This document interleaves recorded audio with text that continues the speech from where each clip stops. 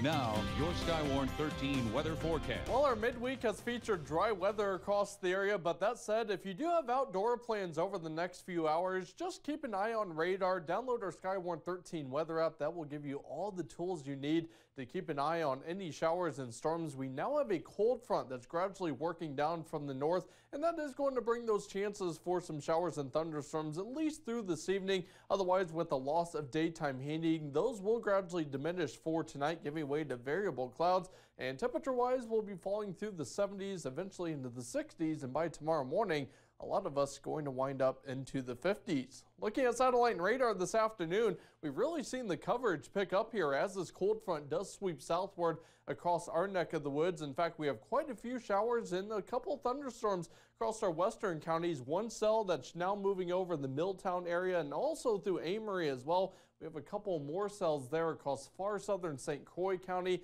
encompassing parts of Pierce County as well, and another cell that's just starting to work its way into Chautauqua. Meanwhile, further east, we have more showers and thunderstorms, one that's just now starting to exit the Lake Holcomb area, and these are gradually tracking to the east and southeast here. None of these are severe, but there is the off chance that maybe one or two of these become strong to severe, but overall, these look to be your garden variety storms through this evening, and then a couple more cells there across far northern Clark County. Taking a look at our Nicolay Bank Skycam out on Hastings Way here in Eau Claire, we have a mostly to partly sunny sky. Our current temperature at 83 degrees, a west wind at 9 miles per hour, and our dew point not terrible, near that 60-degree mark with pressure at 29.73 inches. Obviously to the north it is cooler where we have that cloud cover and some showers and storms. It's now at 68 degrees in Ladysmith, 74 in Medford.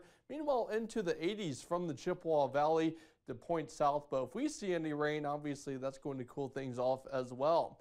Looking at satellite radar on the expanded view, here's our cold front right here. Again, that's going to continue tracking southward for tonight, so any showers and thunderstorms are going to taper off really as we start to see the sunset. That'll give way to quiet weather for tonight, variable clouds, and then heading into tomorrow, expect plenty of sunshine out there. Temperature is going to remain seasonable once again, and it is going to feel very nice. We'll have dew points into the 50s. Meanwhile, by tomorrow night, clouds will start to increase as we track the next weather system, and that is going to bring more showers and thunderstorms, especially late Thursday night and into Friday morning.